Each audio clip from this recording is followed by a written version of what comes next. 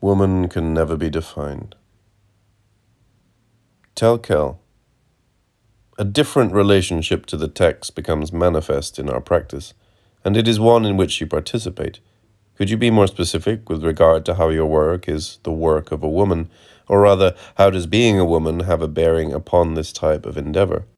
How does the women's struggle, an activity in which you seem to want to involve yourself more and more, transform something in your relationship to writing, to the text, to theoretical and textual production? Kristeva. The belief that one is a woman is almost as absurd and obscurantist as the belief that one is a man. I say almost because there are still many goals which women can achieve: freedom of abortion and contraception, daycare centers for children, equality on the job, etc. Therefore, we must use "we are women" as an advertisement or slogan for our demands. On a deeper level, however, a woman cannot be. It is something which does not even belong to the order of being. It follows that a feminist practice can only be negative, at odds with what already exists, so that we may say, that's not it, and that's still not it.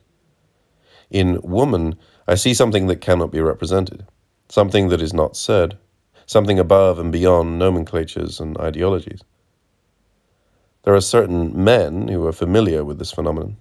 It is what some modern texts never stop signifying, testing the limits of language and sociality, the law and its transgression, mastery and sexual pleasure, without reserving one for males and the other for females, on the condition that it is never mentioned. From this point of view, it seems that certain feminist demands revive a kind of naive romanticism, a belief in identity, the reverse of phallocratism, if we compare them to the experience of both poles of sexual difference, as is found in the economy of Joycean or Artaud'ian prose, or in modern music. Cage, Stockhausen. I pay close attention to the particular aspect of the work of the avant-garde which dissolves identity, even sexual identities. And in my theoretical formulations, I try to go against metaphysical theories that censure what I labeled a woman. That is what, I think, makes my research that of a woman. Perhaps I should add something here, and it's not contradictory to what I just said. Because of the decisive role that women play in the reproduction of the species, and because of the privileged relationship between father and daughter, a woman takes social constraints even more seriously, has fewer tendencies toward anarchism, and is more mindful of ethics. This may explain why our negativity is not Nietzschean anger. If my work aims at broadcasting to the public precisely what this society censures in the avant-garde practice, then, I think, my work obeys ethical exigencies of this type. The whole problem is to know whether this ethical penchant in the woman's struggle will remain separated from negativity, in which case the ethical penchant will degenerate into conformity, and negativity will degenerate into esoteric perversion. The problem is on the agenda of the women's movement. But without the movement, no work of any woman could ever really be possible. Tell quel.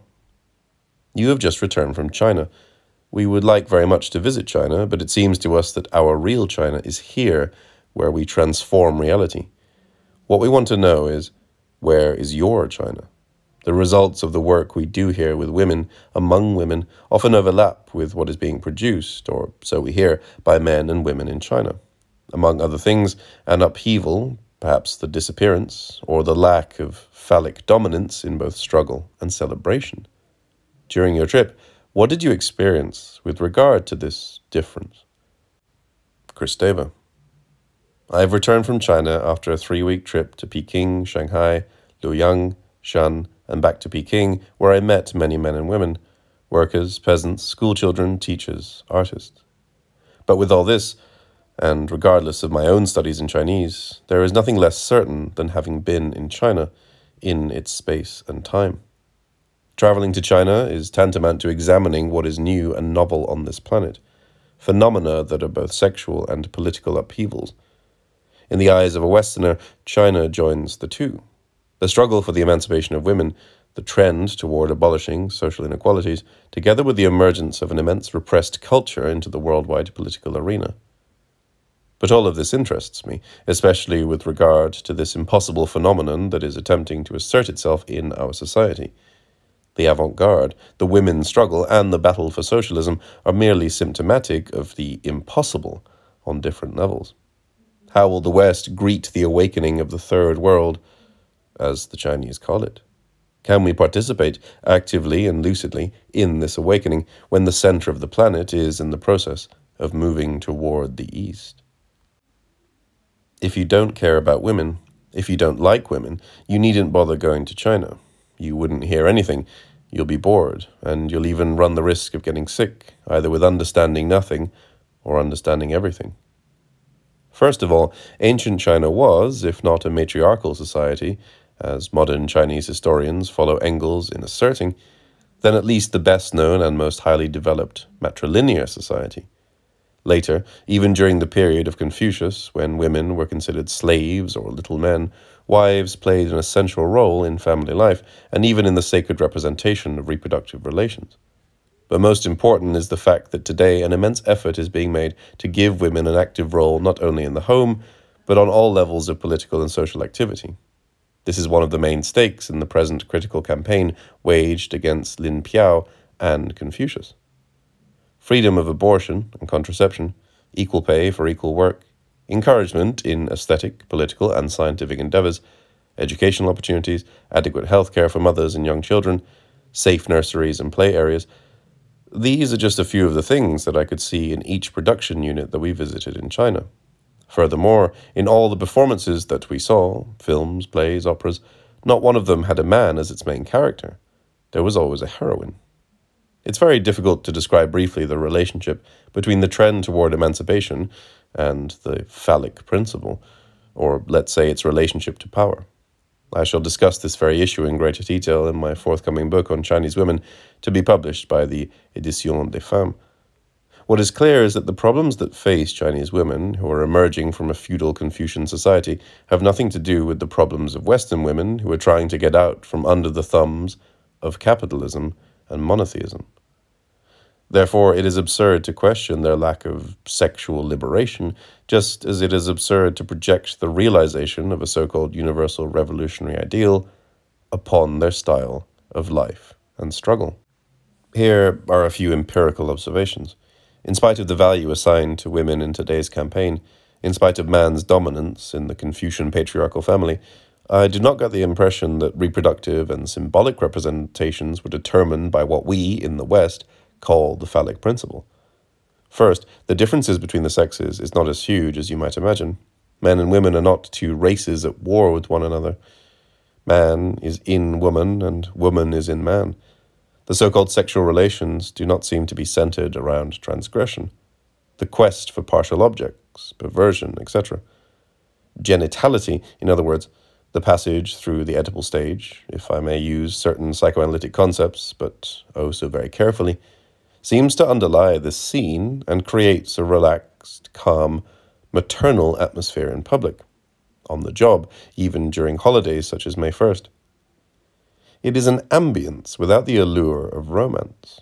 There is firmness or strength without the threat of violence. Chinese writing is what corresponds best to this rhythm. In any case, it is impossible to talk about Chinese socialism unless we take into account the fact that it is structured around a different distribution of sexual difference, and hence the roles women will occupy within this structure. Of course, nothing has been accomplished, and nothing guarantees that the present efforts will not be engulfed by the ever-present revisionist tide or by a return to the bourgeois system. On this level, just as in economics and politics, the struggle between the two defense lines is not a slogan, but an everyday truth. Tel quel. Just as feminine is the reverse of masculine, feminism can be seen as the reverse of humanism.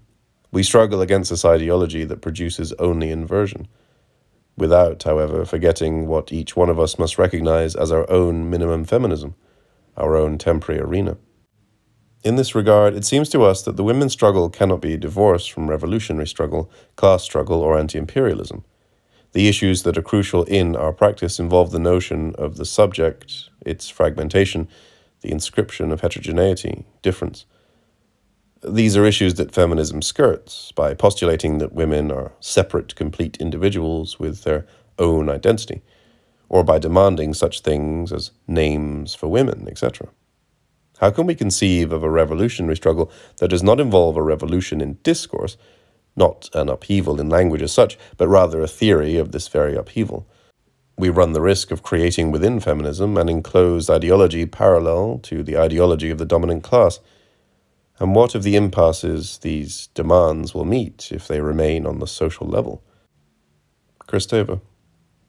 Feminism can be but one of capitalism's more advanced needs to rationalize. Giscard d'Estaing, wishing to liquidate certain Gaullist archaisms, invented the secretary for the status of women. It's better than nothing, but it's not exactly right either. In the 20th century, after suffering through fascism and revisionism, we should have learned that there can be no socio-political transformation without a transformation of subjects. In other words, in our relationship to social constraints, to pleasure, and more deeply, to language. What is politically new today can be seen and felt in modern music, cartoons, communes of young people, provided they do not isolate themselves on the fringes of society, but participate in the contradiction inherent in political classes. The women's movement, if it has a raison d'être, seems to be part of this trend. It is, perhaps, one of its most radical components. In every political apparatus, whether on the right or the left, the movement, by its negativity, indicates what is otherwise repressed. That class consciousness, for example, is not unrelated to the unconscious of the sex speaker. The trap that is set for this demystifying force, a force that the women's movement can be, is that we will identify with the power principle that we think we are fighting. The hysterical saint plays her pleasure against social order, but in the name of God. The question, who plays God in present-day feminism? Man or woman, his substitute? As long as any libertarian movement, feminism included, does not analyze its own relationship to power and does not renounce belief in its own identity, it remains capable of being co-opted both by power and an overtly religious or lay spiritualism. Besides, it is spiritualism's last great hope. The solution is infinite, since what is at stake is to move from a patriarchal society, of class and of religion, in other words, from prehistory, toward who knows. In any event, this process involves going through what is repressed in discourse, in reproductive and productive relationships. Call it woman or the oppressed social class. It's the same struggle, and you never have one without the other. It seems to me that the movement's most urgent task is to make the ideological and political machines understand this complicity.